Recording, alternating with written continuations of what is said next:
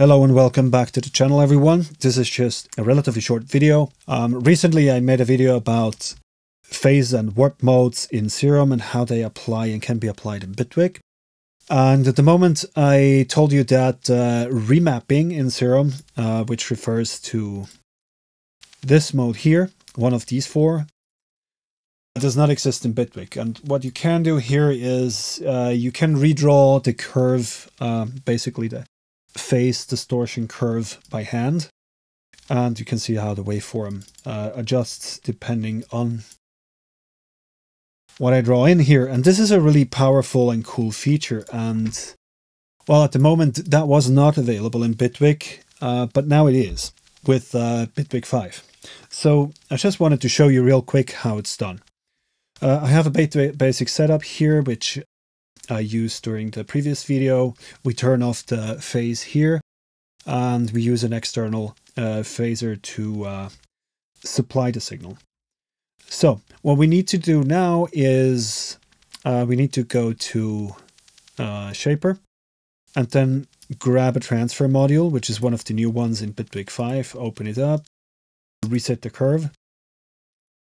And now we cannot just drop it in. The problem is that this device expects a bipolar signal and the phase signal is unipolar, so that would lead to kind of unexpected results.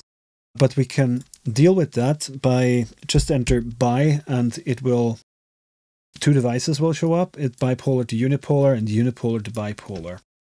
So first we have to convert the signal to bipolar before we go into the transfer, and after the processing we wanted to turn it back into a unipolar signal. Yeah, now at the moment we have a sawtooth, and then we can open up this window and start dragging. And when I compare this to the Serum, it is not exactly the same. Let me reset this curve. So when I start, oh, that's strange. Here it looks a bit different, but the sole reason for that is that we have a different relationship between the phase and the sawtooth. If I now go here and rotate this 50%, now you can see that it does exactly the same as the Serum did before. So just to let you know, don't get irritated by this if it looks different. That is the reason. And what I also suggest you do is activate phase reset, or, well, if you don't want phase reset by note, we just have to make sure that these two are linked in a static way, at least if we want the same results as in Serum. And also something I figured out, this module here is an anti-aliasing, and often I have the impression it sounds a bit better when anti-aliasing is turned off for some reason. And now let's play with it. Let's maybe load a distortion curve, maybe spicy sine 2. Ooh.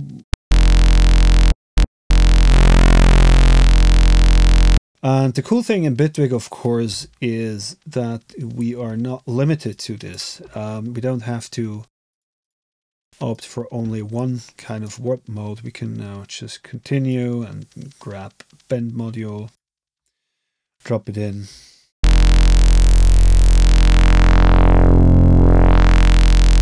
Yeah.